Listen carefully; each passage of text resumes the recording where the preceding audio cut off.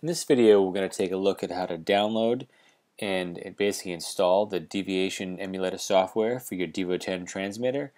And then we're going to look at the corresponding keyboard commands that you can utilize to control the simulation aspect of this software. So you want to go ahead to open up a web browser and go to deviationtx.com. From there, just click on the Downloads tab, or button I should say, and look for the corresponding version that you're interested in looking at. My releases all thus far have been covering the official 4.0.1 release. So go ahead, if you're following along with me, go ahead and click that. Now please keep in mind that the top option here, this is the actual Deviation software that will get installed onto your Devo 10.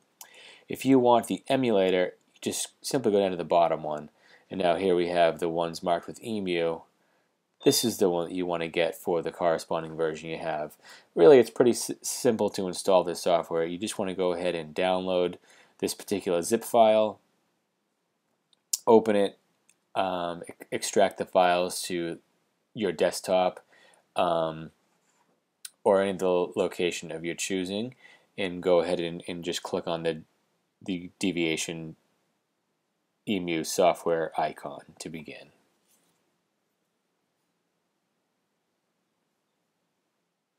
So now that we've downloaded and installed the Deviation emulator, let's take a look at how the keyboard can be used to help control the software.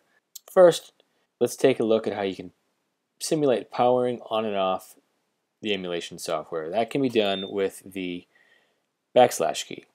This is probably not an oftentimes used key command, but it is helpful if you want to check to see your vibration when the transmitter turns on, or any sounds you have set when you turn on or off the transmitter. In that capacity, it is helpful, but I generally don't use it, and it's not a huge requirement for testing. The important ones to take a look at really is the left-hand side of the Devo transmitter is replaced with the up and down arrow keys for up and down, and the exit key is the escape key. And the right-hand controls of the Devo 10 transmitter is replaced with the left and right arrow keys, as well as the enter or return key, which would be the enter key on the transmitter. All in all, I think it's a pretty intuitive layout. Everyone's pretty comfortable with hitting enter to select and maybe escape to get out of where you are. And the up and down arrow keys, I think, is pretty intuitive, being with that's the up and down arrow key on the Devo 10. Likewise, left and right is the actual value that you can see on the surface of the transmitter for that one. Now that we know how to get through the menus, let's see what the keyboard can do for us in terms of testing our layouts. Well, you can see here in the grid, I've tried to not only mark the corresponding keyboard keys, but it's going to show you where their values show up on the emulator software. And just a reminder for those people that are just starting out, here's where the actual transmitter, the location of these keys are on the transmitter as well.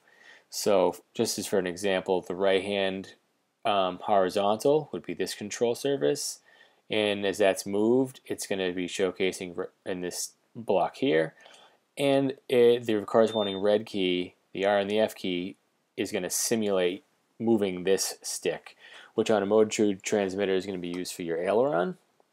Likewise, your elevator, which is the right vertical, how it's labeled in the emulator, is going to be the E and the D key. So you can follow through and see all the different color codings from the actual physical transmitter, how the emulated keyboard command would showcase, and then ultimately you can see in the emulation software what it's actually doing. Now keep in mind that any of the momentary type toggle switches, such as the dual rate or the mix or the gear or the flight mode switch, those are going to actually be indicated with values of 100 for the selected state and -100 for the other available states. So as you go through and you press those keys, it's going to actually toggle, the 100 will move to the various spots. So that's indicating to let you know really 100 equals like, check, like this is the one that's on. That's how the software kind of indicates that. And really what it is 100 is like full on, and negative 100 is like full off. So it's kind of like on and off. That's how they're showing that. So it's pretty easy to walk through. Pretty much it's just going to be up and down across the surfaces, the T and the G and the Y and the H. That's actually simulating your control knobs. So the T being all the way left, the G being all the way right, and then the lower row, this is really your switches. So you're going to have your Z key is your gear, the X is the dual rate rudder, dual rate aileron, dual rate elevator, dual rate aileron. The B key will toggle the 3 mix states, and the N key will toggle the 3 flight mode states. So this is, many of you that were watching my earlier tutorials had asked me, how am I actually going ahead and doing the values? Do I have the transmitter actually installed as I'm doing the simulation? And no, all of the videos that I do are, unless you can actually see the transmitter on the screen, they're all done directly on the emulator. And this keyboard pattern down here is what I'm actually using throughout all those videos to do the various things that I'm trying to show you. Now keep in mind that this screen here is showing you how to simulate moving the movements, the control sticks, the knobs, the switches on the Devo 10, and it's showing you how to visually confirm that.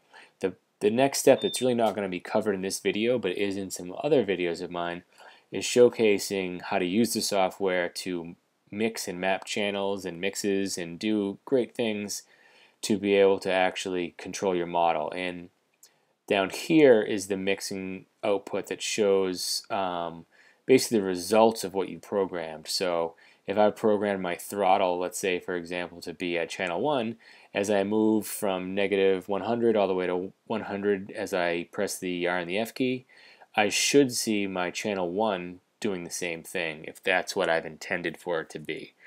So that's, again, we kind of do cover that in the actual usage videos where I show you how to set up some basic models using both the standard and the advanced interface. This video really was aimed to show you how to actually control the simulator software with the keyboard and test the mixes and such that I'm covering in some other videos. So the only last piece to do, which again I don't use a whole lot, but it could be helpful if you're setting up any of your virtual buttons, which I'll probably end up doing a video or two down the road on those as well. By pressing shift while you're using the control surface, you're actually going to be able to indicate the toggling of a trim switch. So for example, if you wanted to get to the horizontal trim for the left hand stick, you would just simply hold down shift and then use the left hand stick Q and A buttons, and that's going to actually transmit the signals to the simulator, the emulator software, as if you were using the trim button as opposed to the actual stick itself. So that's pretty easy to remember. Any of the movable controls, the sticks or the knobs, if you hold down shift, it's going to simulate the corresponding trim key for that particular control. Well, I hope that was helpful. If there's anything else you'd like to see me make, please leave it in the comments below. Thank you. Hope you enjoyed that video.